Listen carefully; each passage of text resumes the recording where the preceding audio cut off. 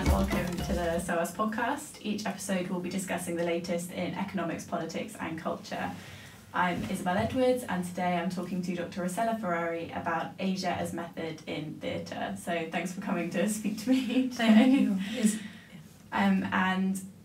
This discussion sort of stems from the paper you wrote about the Toki Experimental Project. Yeah. So I was wondering if maybe we could start by explaining a bit more about what that project was about. Yeah, sure. So the project started in 2010 with the Shanghai Expo when the Japan Pavilion commissioned a production. Basically, the pavilion, the theme of the expo in general was sustainability, environmental sustainability, and better life, better city, better life, and this sort of themes. Therefore, the one of the main themes of the pavilion was the Toki, which is the Japanese crested ibis bird. And in Japanese, it's called Toki, in Chinese it's called Zhuhuan, and the scientific name is Nippon, which is already suggests its significance for Japan in terms of it's a national identity symbol. I think it was named as a national treasure in the 1950s. And it's also connected very much to diplomacy, so it has some sort of significance, not only in terms of identity, but also in terms of reconciliation efforts between China and Japan. Why? Because at some point the Toki was believed to be extinct until they found some specimens in China. And in 1999 China donated the first couple to Japan, which was seen as a gesture of friendship and diplomacy, so much so that a political science in the US, I think, Mary McCarthy, has written an article called Ibis Diplomacy, basically comparing this exchange of bird gifts to, panda diplomacy or ping pong diplomacy and other diplomatic projects. So basically the Toki, the first pair was in 1999, another one I think in 1997, and two also, and last year as well, a couple of others. And there's a sanctuary in Japan on an island called Sado, where they now, first they were bred in captivity, and I think now they were released to the wild. But just to underscore their significance, in 2007, I think, at the height of disputes between China and Japan about a number of issues, China had promised another pair, and then they withdrew the gift. Right, okay. Yeah, so it just sounds like, what is it about this bird? But it's actually quite interesting. So anyway, so the theme of the pavilion was the Toki, so there were a lot of videos about it. The personnel of the pavilion were dressed, they were wearing headgear that was reflecting, the colors of the bird and so on and so forth. So a Japanese director, Sato Makoto, who is, he's I think in his 70s now, he's one of the pioneers of avant-garde theatre, underground they call it, in Japan. In the 70s now, he directs a theatre in Tokyo. He was commissioned a production, and I think in his theatre now they do quite a lot of children's theatre. So the idea was that this performance would be for a general audience and would be like the final performance, the final thing that they would see after concluding the visit to the pavilion, and so children were also among these audiences. And Sato asked to collaborate, so to do a collaborative production with Danny Young, who is another pioneer of Asian theatre from Hong Kong. And that is quite unusual if you think about it, because normally you think of the expo as a showcase of national culture. So I think it was the only case of collaboration. And also another unusual, potentially controversial thing was that after Danny Young came on board, they invited performers from Nanjing to participate in the project. Performers from Nanjing, performers of this type of traditional indigenous theatre called Kun opera, which is the most ancient form of Chinese theatre which is still practiced today. And that is unusual, I said, because normally if you think about, again, national cultures, Beijing Opera would come, as the first choice, but it didn't. And also potentially controversial because Nanjing is the site of a massacre that occurred in 1937 over 6 weeks. And it's still, the memory and the legacy of this massacre is still contentious, and it still keeps affecting Sino-Japanese relations to this day. And not only the Kunchu actors were involved, but also children from Nanjing. So after the expo, they continued this partnership and this collaboration focused on the development of traditional Asian forms, which have been listed as intangible cultural heritage of humanity by UNESCO. And then eventually in 2012, they started a festival in Nanjing, which I've written about. So it's quite overtly political what's happening. I think we'll come back to talk about that. But just before that, I wondered what it actually looks like when you've got so many different styles of theatre that are all interacting at once. So we've got these very ancient forms and then something more modern in there. How I don't know if you went to see it or if you've seen it, but what is it like when they're all interacting together?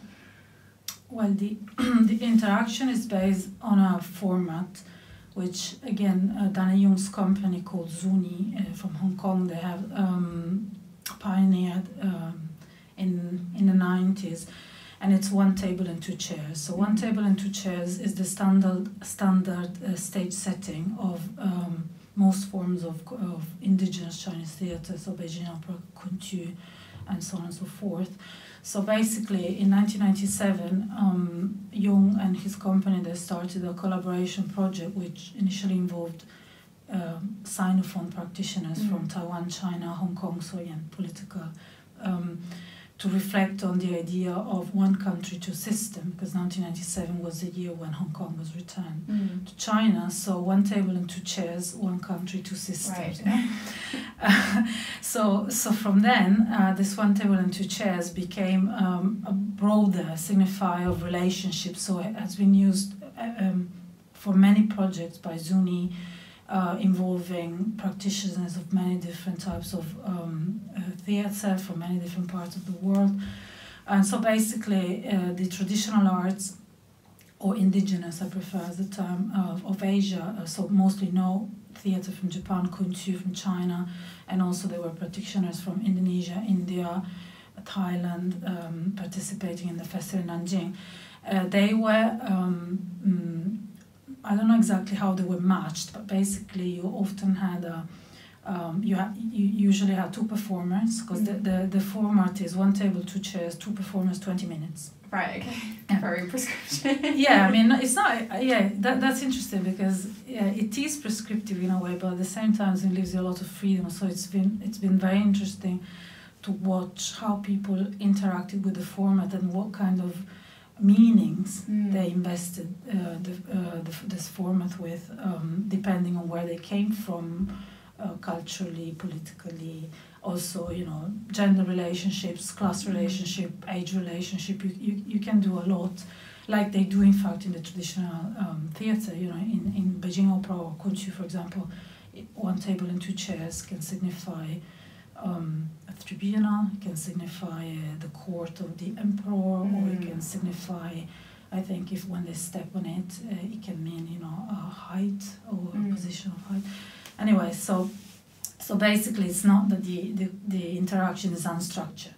It's quite structured, and that allows the comparison and also another principle, I think, is this idea of deconstructing the traditional forms through modern methods of directing, and also by letting traditional and modern performers interact with each other. And what kind of statement do you think it's making about the sort of political situation in Asia? Is it reflective of improving relations, or do you think it's almost saying this is what we should be moving towards, is this greater collaboration?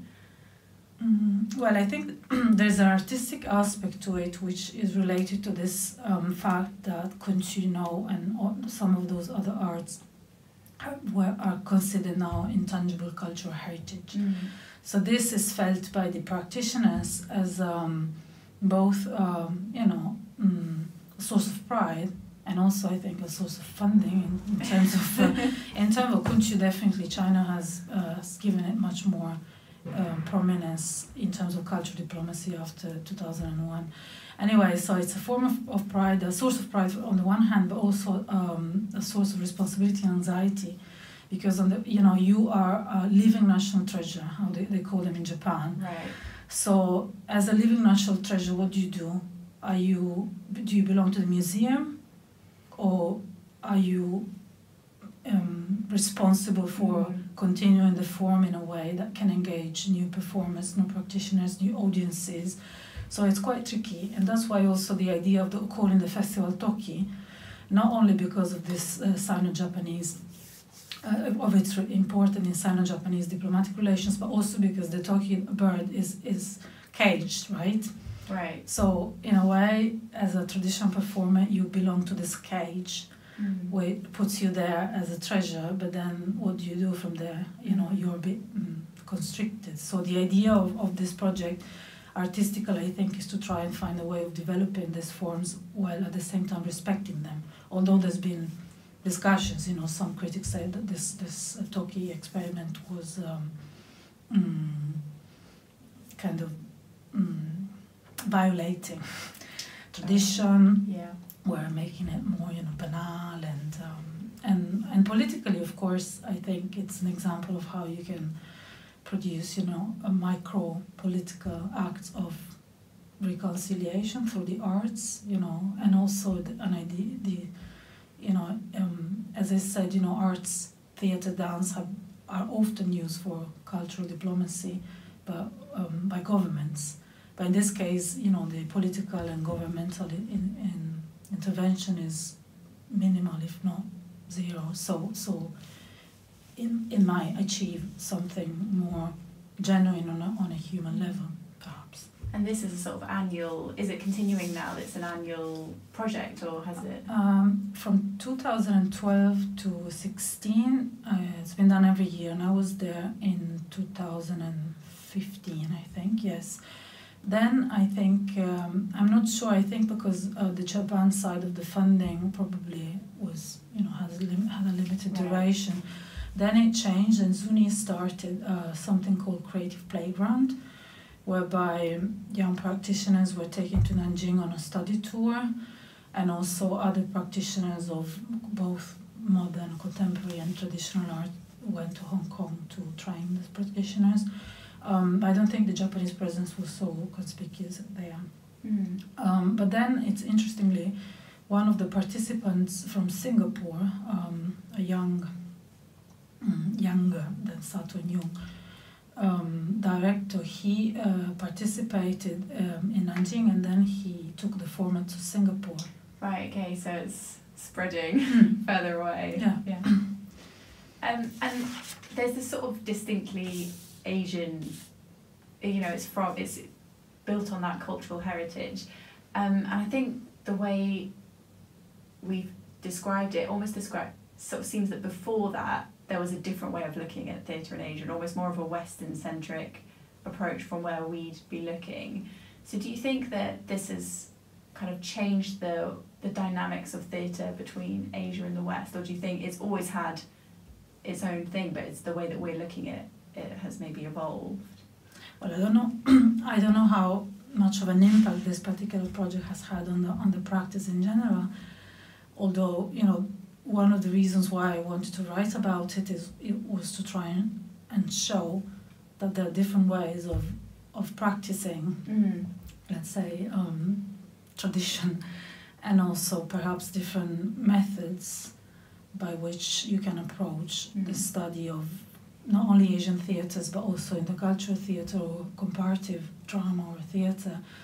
So the idea, and that's behind, this is why I applied this theory of Asia as method, which is obviously not my theory, but it started in the 1960.